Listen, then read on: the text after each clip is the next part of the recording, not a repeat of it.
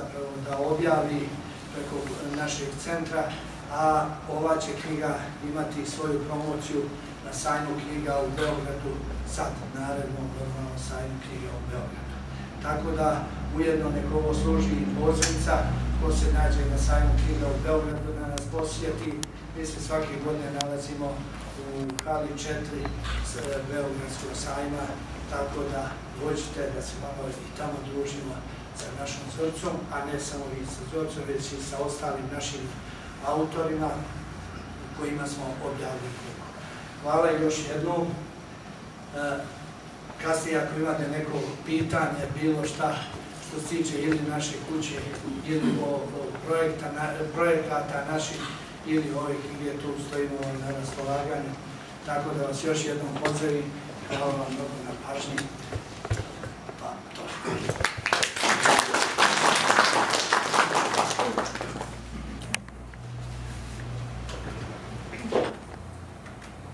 Iako sam ja u impresu ove knjige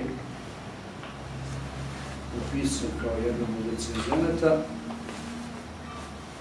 ne smatram da sam napisao recenziju kao spis i nisam ni dovoljno stručan, a nisam ni vičan da ocenjujem poeziju. Pa ovo što je odštampano pri kraju knjige ne može po meni čak žanrovski ni da se odredi, već može da se definiše kao jedan doživljaj Zorice Grujić-Miloјevиć kao čoveka pre svega i Zorice Грујиќ-Милојевиć kroz njene stihove. Stihovi iz duhovne škrinje. Kada se zaravni u stihove Zorice Грујиć-Милојевиć koji čine rukopis zbirke, naslovljene se Nebeska kочија, koja je sled prethodnoj misao u oku, neminovno se nameće pitanje otkud poezija tek sada, kada je pesnikinja u zrelom životnom dobu. Potom, otkud tako brzo druga knjiga, kada je prva izašla iz štampe prošle godine.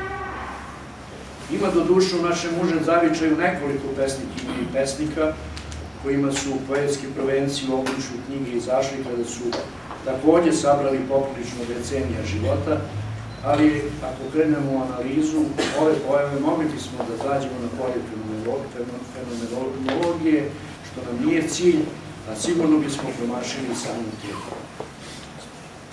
Ima i jedna sintagma u impresumu knjige Misao u oku, koju je osmislio izdavač, kulturno-izdavački centar Srpske kuće iz Požarevca, biblioteka Zrelo doba. Reklo bi se da naziv biblioteke razrešava dilemu iz prethodnog pasusa. Međutim, kako je reč biblioteka ovde uzeta sa značenjem zbirka knjiga, a naziv zbirke je samo odrednica za uzrast pisca, i dalje ostaje otvorena druga mogućnost, suštinska, otkud poezija u rečenom dobu. Ako se vratimo stihovima koji će se naći među koricama knjige Nebeska kочија Zorice Грујиć-Милојевиć, pokušali bismo u njima nekako da nađemo odgovor. Dakle, da krenemo od najlepšeg i najprirodnijeg odgovora. Da li su stihovi koji su pred nama domamljeni iz duhovne škrinje, u kojih je Zorica od devojačkih dana pažljivo slagala poput spreme devojačke, ima potvrde za ovo u pesmi Sve bleđe. Budna se mirno osvrćem na godine prošle, ali ako bi ova dva stiha zadovoljila čitaoca, pesnikinja će ga ponovo vratiti na početnu tačku sa dva koji slede. Skloni te umorne oči, neću da vidim ništa. Pesnikinja kreće mirno, sa prikrivenim romantičarskim uglom gledanja, da bi taj privid pretvorila u erupciju hladnoće prožete gorčinom. Da li su emocije zakiptele tako snažno da nisu mogle da se zadrže u dubinama duše? Kao nekakva lična preteđa, ko pesnikinju ne napušta životno tamnilo iz prvih dana. Međutim, dok je misao u oku istrpela po neki nedorađeni rani rad, rukopis zbirke Nebeska kočija obiluje zrelinom, jer ako je poezija u svemu, u onome što činimo, u našim mislima, u našim odnosima, u drugarstvu, prijateljstvu, ljubavi, onda je ona najbliža stvoritelju, po čijim skutom su najdrži, za kojima žalimo, ali se i poradujemo što se više ne zlopate u dolini plača za koju smo mi, mukotrpnici, još uvek prikovani. Spotače se otac moj po život doli, pesma Moj otac. Ironijom su ovde počastovani prikovani. Peva Zorica svojoj Azanji koja se vratila i koja je donela pregršt ambicioznih poduhvata, organizovala polaganje temeljca za zdravlje mladosti, da najveće selo u Srbiji zanovi život a kad se nam izaši i tu godine, bršlja mosta na zgarištu, ne uništi, zakorovljen, ispreda pesmu nerođenih, onu istu u tamnim očima bez dna, pesmama bršlja. U ovoj dolini plača sela umiru, a Azanja, da li je još uvek najveće selo? Molitva nebo zapara, izdade dedu, izdade oca mu, njega neće. Pobožno razgrće nedra svoja, skida kapu, u zemlju skuplja, pesma radi. U tamnilu nada zakopana i tanane niti svetlosti. I mesec podivljao, a zemlja moja prestala da rađa. Ptice na jug beže. Usta se zatvaraju, prstima nije ni do olovke, ni do tastature, pisaće mašine ili računara, kada treba zapisati vapaje nad darovima belokuge pošasti. Preostala nam deca znanje drugima nude, a put im pretežan i dug. Čudnovato je otkud u Zorici toliko snage da misli kao što piše. Fizički nema je za žuljevitu ratarsku šaku, a misao se naježi kada dopre do svesti ono što će se štampati između korica ove zbirke. I to štampano će biti u crnoj boji. Belina papira na marginama lištaće kao da je u ropskim okovima, a ono što je od nje ostalo između slova i redova vapiće za tračkom vedrine. Pesma iz grudi mi se neće oteti i sleteti na peru. Smej se, raduj se, stade struna srca. Šta je to život u glavi nakomilao, koji potresi duha ne daju da se pesma iz grudi ne otme?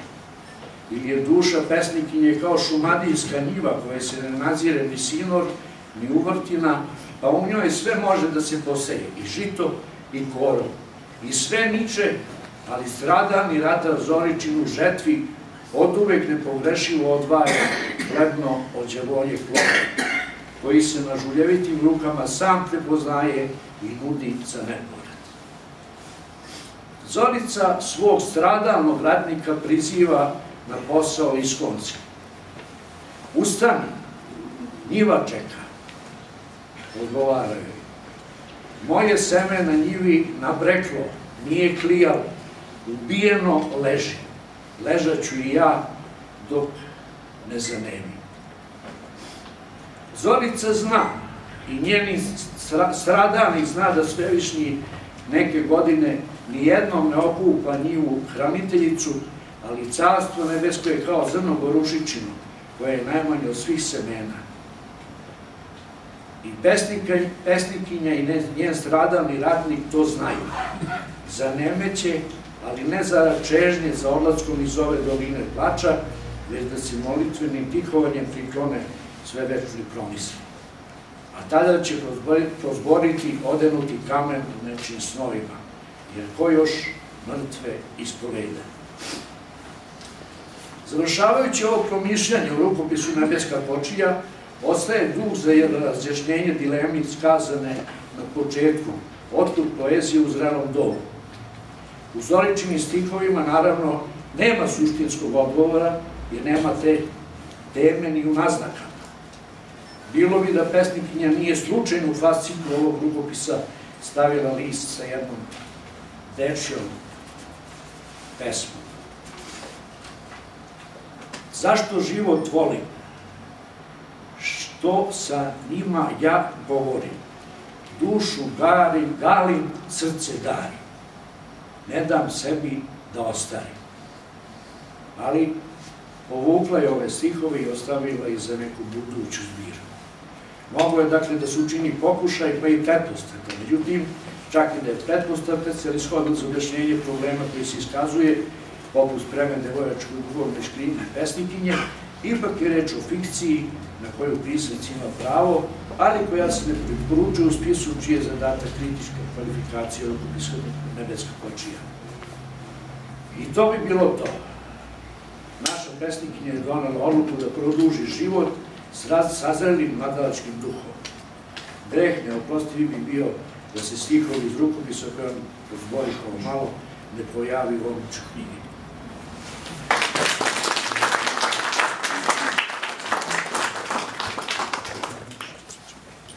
Moj zadatak je večeras da u razgovoru sa samom pesnikinjom pokušam da približim vama poeziju Zorića.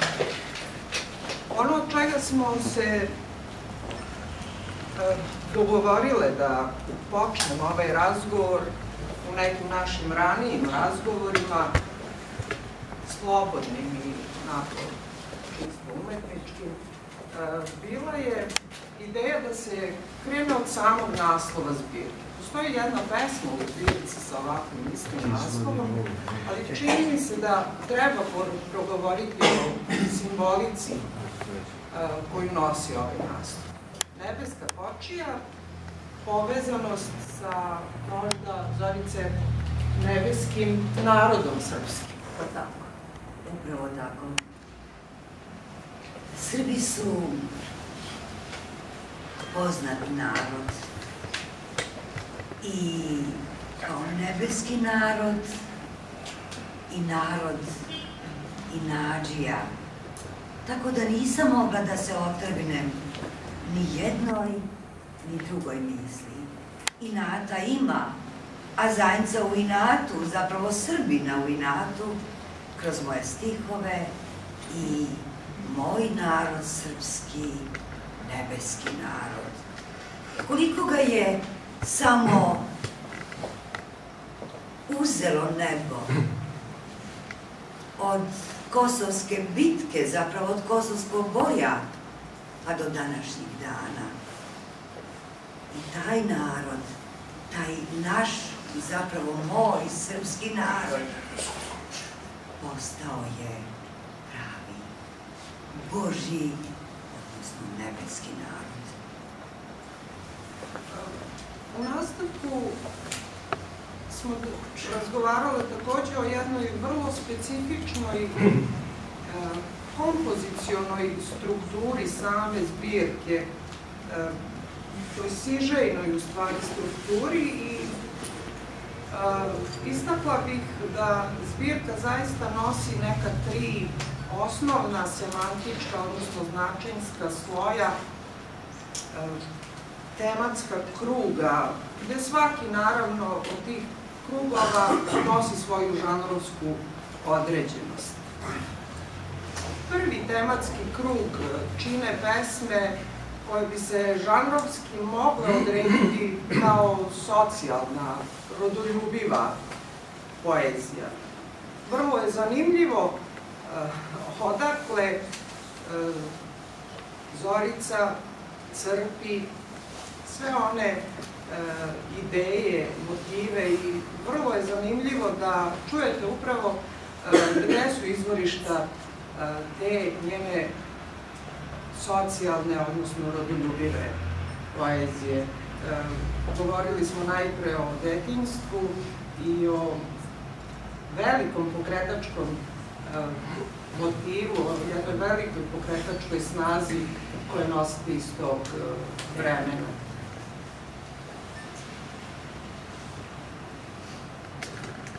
Pišući ove socijalne pesme, odnosno rodoljubive,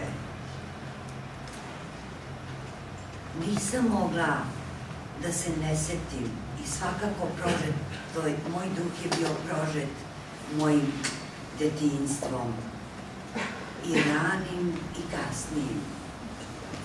Gledala sam te žuljave ruke kako se odmaraju na plugu. Gledala sam svoju majku kako se muči na njivi.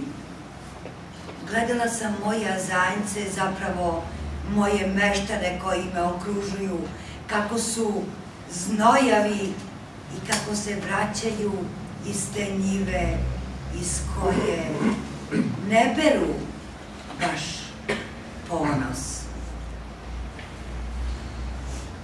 Gledaju nebo da li će roditi. Sećam se kao dete, imam dužnost, ne želim samo sebe da publikujem, da spomenem jednog azanjskog boema, moram da kažem selevačkog, a dugo godina živeo u Azanji, kroz Palanku. Čovek koji je ulazio u svaku kuću kao doktor. Čovek koji je živeo, malo pre rekao, kao boem. Čovek koji je živeo da bi uživao sa prostim ljudima koji su te žuljave ruke odmarali na svome plugu. Pevao o Azanji, radovao se Azanji i nikada je nije ostavljao. Za svedoka pozivam vreme. To je gospodin doktor Predrag Bajčić. Mi smo narod koji ume često da zaboravi, koji ume često da preskoči, ali smo i narod onaj kad se zainati, onda ume i može sve. Ja danas nisam mogla pokojnog Čika Bajčića, ja sam ga tako kao dete zvala, pored svoga oca, da se ne setim njegovog širokogrudog i mekog srca što se tiče plemenitih njegovih osobina. Izdvajam kroz moju knjigu pesmu njegovu koja je prošla mnogo puteva, koja je izdavana i o kojoj se govorilo i pričalo. Evo našeg doktora, ajde pevaj, pričaj kako ono beše u Azanji. A on bi, Azanja, rumena zora da sve nas ogreje, radosna pesma skrivena nada seljaka, Azanje lice devojke suncu da se raspeje, Azanja selo asfalta i seljaka. I kad se ljubi, i kad se raduje, i kad se grdi i hvali, i kad se moli, Azanja, kad se krv lije i kad se ratuje, Azanja kad se mrzi i kad se voli. Kad zričak zriče, kad peta okukuriče, kad se psuje i kad se kumuje, lepa je ova Azanja kad se peva i kad se nariče. kad se slavi i kad se svadbuje. To je bilo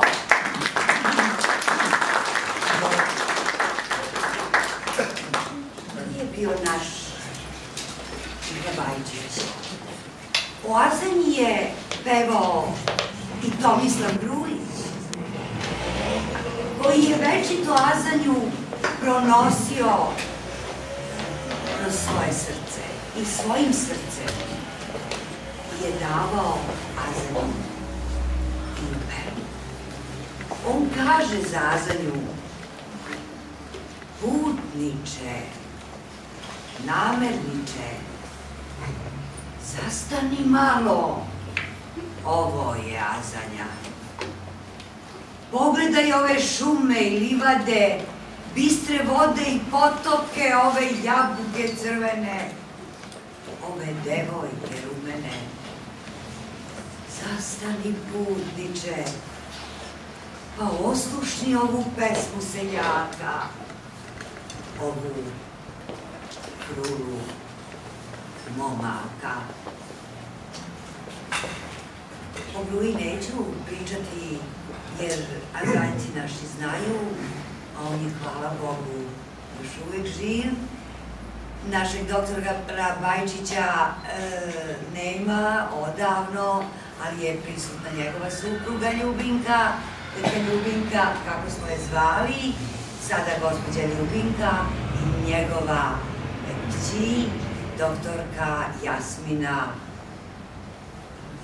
mi kažemo Bajčić, Jasmina Bajčić, ona je za mene Jasmina Bajčić, i dve unuke. To je mene podiglo da počnem da cvetam u onoj teškoj agoniji siromaštva. Svi smo mi bili tada jednaki. Svi smo mi bili sirotinja. Svi smo mi gledali i sa očevima i majkama trpeli tu njivu u nama. Kad majka kaže, jo, grmi, a mi deca se šćućurimo pa gledamo pravo nebo, grmi, ubiće nam grad, ono što su tako dugo sejali. A mi smo tada bili vezani za roditelje, vezani za druženje, jer nas je bilo previše, nikada ne previše, ali nas je u odnosu na danas bilo previše. Od mlina pa do pumpe je bilo dece da i danas u meni ostaje taj naš dečji duh koji uzavreva u svakom momentu i zove u igru i na igru, a sada nigde nikog. Paćenik na njivi uzora brazdu, uzoran ćuti od muke, jaukom priziva mater svoju. Breza rasplela kosu do zemlje, do izvora svog, muk, ni ptica nema. U daljini pod brezom, nad izvorom crkva, čuje se plač nerođenog.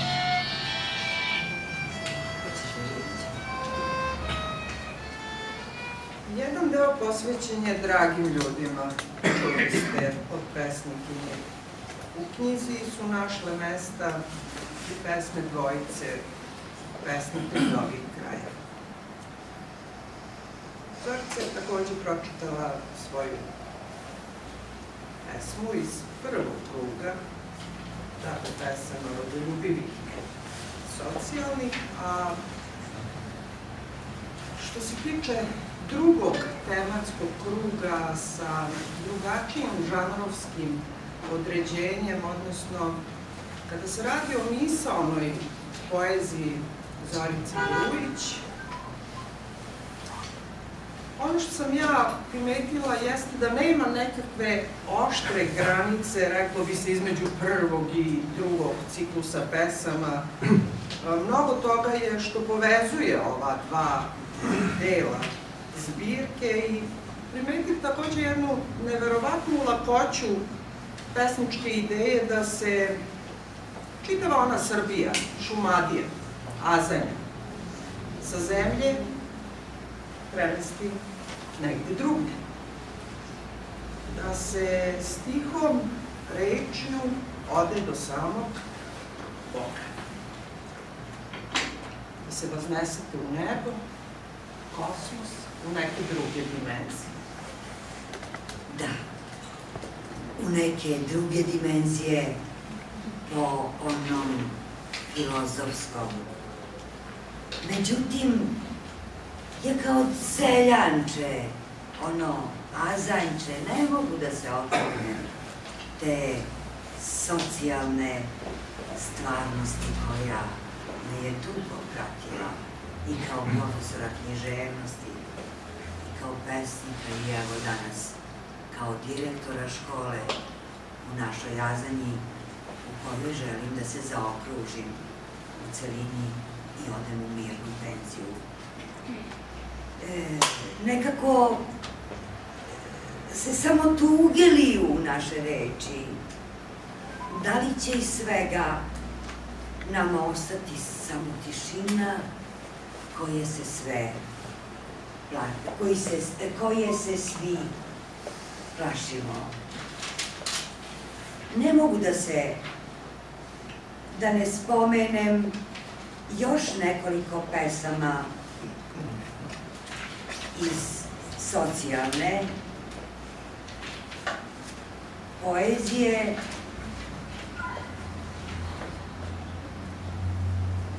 Prepoznaćemo, ovo je na jedan način nešto realno, nešto što svi prepoznajemo, što nije toliko uzvišeno da se mi svi ne nađemo u tome. Kao u pesmi Bele senke u beloj tami. Na času anatomije Rembrandtova slika iznad mene. Suza okliznu se, skotrlja, razbio mene, po zemlju udari. Belina me bolnička rastače.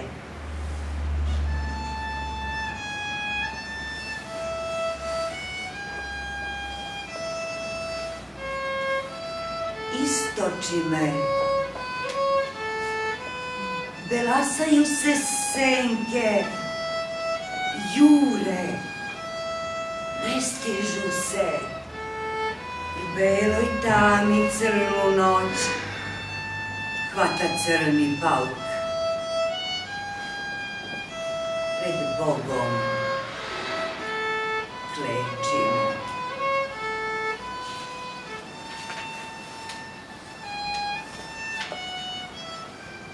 Posljednji dan ili Bože, ili uzet ću mrtvačnica najbednijih. Odeću pocepa mesec, slučen ćuti, sviće, krtičnjak, čujem miris vlage, čađave senke vuku se,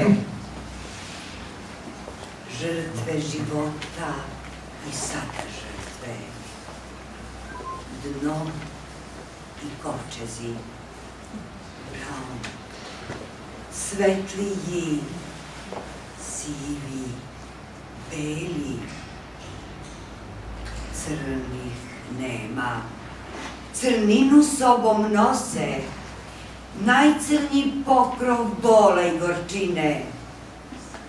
Za njima mesec pocepa odeću, zavirivši u mrtvačnicu najbednijih. Bože, oprosti, da li si spavao predugo?